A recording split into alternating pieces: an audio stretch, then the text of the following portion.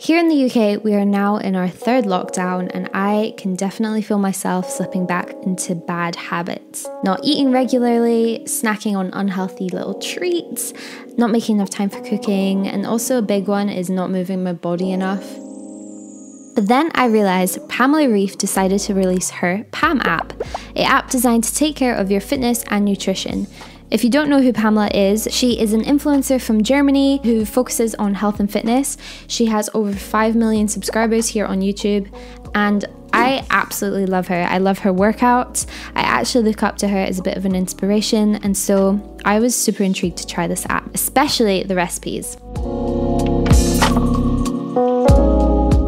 She released her app a week ago, and so I thought it would be a really fun challenge to test the PAM app, following her recipes, her workouts, and then share my thoughts with all of you and whether I think the app is worth it or not. We're going to talk about going back to the start of the week, my initial impressions when first getting the app, and how I actually got started with it. So the first question I know I definitely had was, how much is this app going to cost? And I looked into similar apps and I found that the normal price tended to be around £10 a month. The PAM app is actually free to download, and it does feature a lot of free recipes, free content. She has definitely mentioned before that she'll forever keep her workouts completely free and accessible for everybody. However, if you do decide to upgrade to the premium version, then you can unlock all her recipes on the app and her blog for either £2.29 a month, or you can pay the annual subscription fee for just £21.99. That is definitely affordable. And I forgot to mention, there is a 7-day free trial. So a quick little look at what you first see when you open up the app. My first impressions were that it's definitely very easy to navigate around. The layout is great, branding is super pretty. And so you've got your first page, which is essentially like your home page, kind of like your main Instagram page or something. This feed just shares a bit of everything. For example, if she's got a new workout video or like popular recipes, stuff like that. Then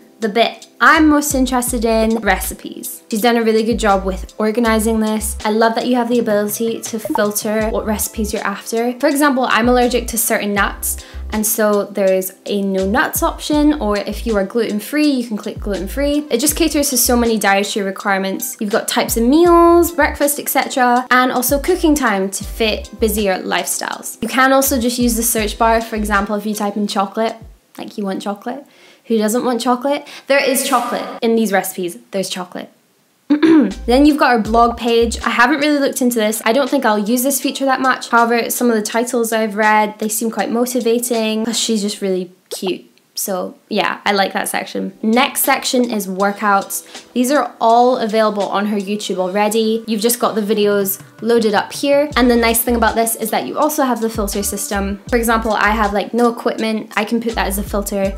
If you want to concentrate on your booty, you can do that. This will continue to be updated as she releases new videos, as she releases new recipes. And now we have arrived to my favorite part of the app.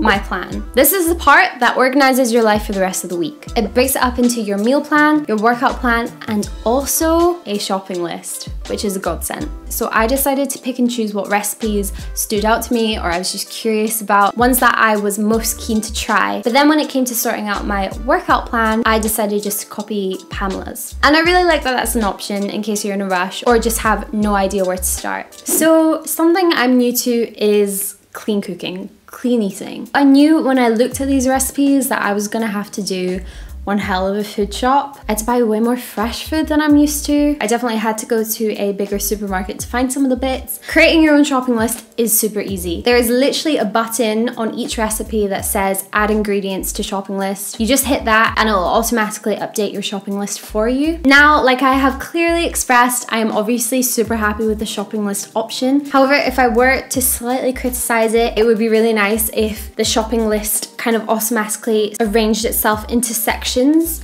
So you had like fruit and veg together, just to make it a bit easier whilst you're shopping. But of course you can kind of sort that out yourself. Another thought I had that would just make the shopping list a tiny bit easier to work with would be if it actually had the specific quantities of how much you need of that ingredient. When I was doing my food shop, I was checking my shopping list. However, I was having to go back and find the recipes to check to see like how many peppers I needed, how many grams of etc, etc. That's just something small, tiny thing. Monday came, and so it begins. I started off my week on Monday with just following her workout plan, and yes, I was exhausted by the end.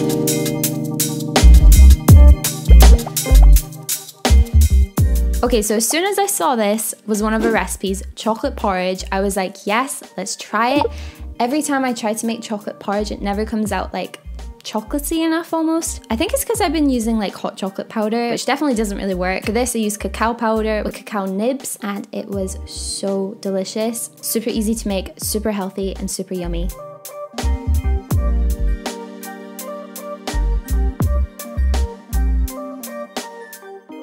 Okay, let's try this. I'm not just saying this, but it is the best porridge I think I've ever had. This will definitely become a go-to breakfast of mine, easily. Another recipe I was really intrigued by was I noticed she had a lot of like little energy balls. I like that these are so easy to make and you can just snack on them throughout the week, which is what I did.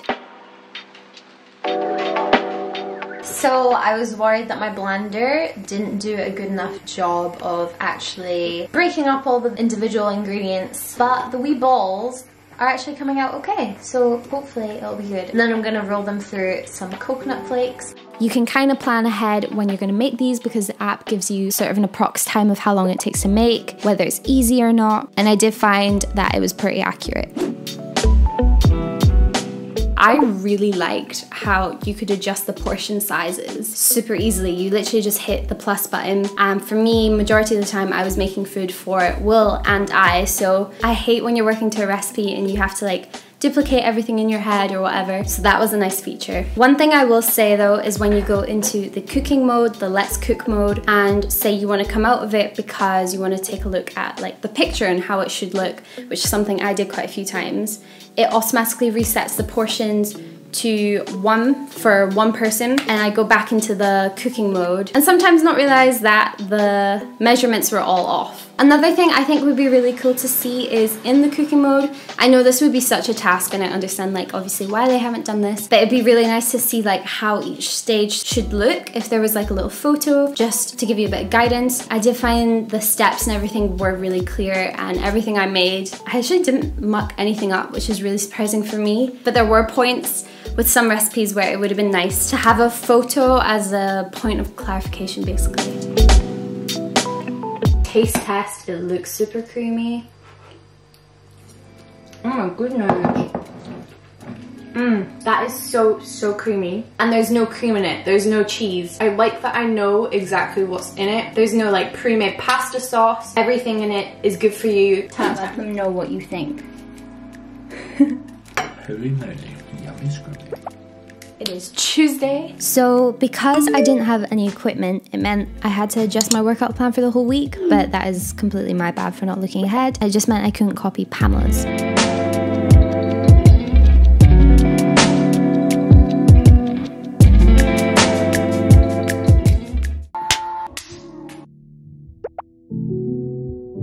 The automatic measuring system within the app was in grams. You can change that in your account bar. So if you prefer the imperial system, if you prefer measuring in cups, etc., then it's great that you have the option. But for me, I love grams. I love weighing stuff out that way.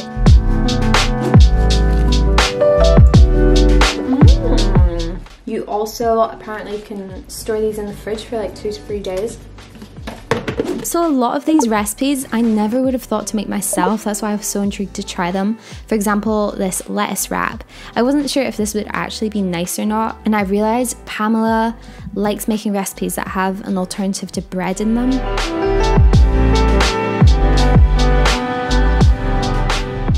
Okay, this actually looks like a really healthy, easy little snack. So yeah, that was super yummy, quick and easy. And here's another example of a recipe where you'd normally have bread, but instead she has replaced it with sweet potato. And okay, spoiler alert, this was freaking amazing. I will definitely be making it again. I also used fresh basil on top of this. I've never really been one to use fresh herbs, but this week has taught me that they make a huge difference. I never would have put sweet potato and avocado together. I can confirm that these flavors go. Wednesday was actually Will's birthday, so I guess I cheated a bit. I didn't work out, I didn't have any healthy meals. Everything we ate was basically just takeout. I did, however, make one thing, and it was like a sweet treat. I made some cookie dough bites. These were really quick and easy to do. It kind of tasted like Reese's Pieces because of the peanut butter.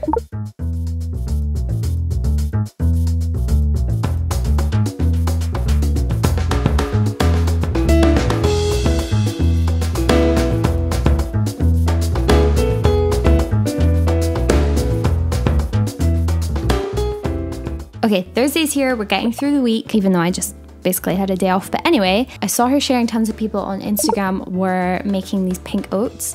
And I mean, you can see from the photo, they look very pretty. So I wanted to give them a go. This was something I had to prepare it the night before. I am excited to see how these have come out. Pink oats. Ooh.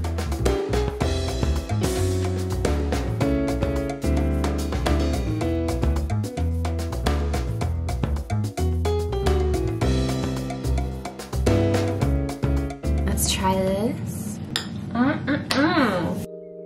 On this day, I definitely didn't feel like working out all that much, so I just went for slower warm-ups and like more yoga-based workouts. That's a nice thing, that is really easy to adjust your plan and edit it, so if you want to do that throughout the week. I think this might have been one of my favorite recipes. And again, I just wanted to try it out of being curious because I don't think I've ever had like stuffed peppers before, and I've not had quinoa in, I can't even remember when the last time was that I had quinoa, but you have to try this recipe. It did take me a bit of time, but that's something I was just thinking about definitely throughout the week, was that if I realistically wanted to keep up this meal plan, then I think I would have to do a lot of meal prep rather than cooking in the middle of the day, like a couple times a day.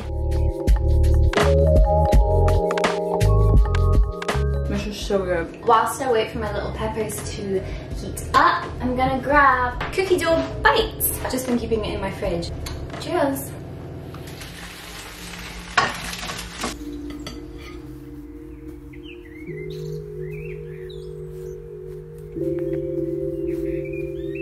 Good, huh? Very flavoursome. Friday has arrived. Yes, I'm only doing Monday to Friday because I wanted to get this video out quickly for you all. So this morning I made this raspberry chia pudding. Okay, it's been about 3 hours just because I forgot to do this last night. So I did it at like 6:30 this morning. Now it's time to just put it all together.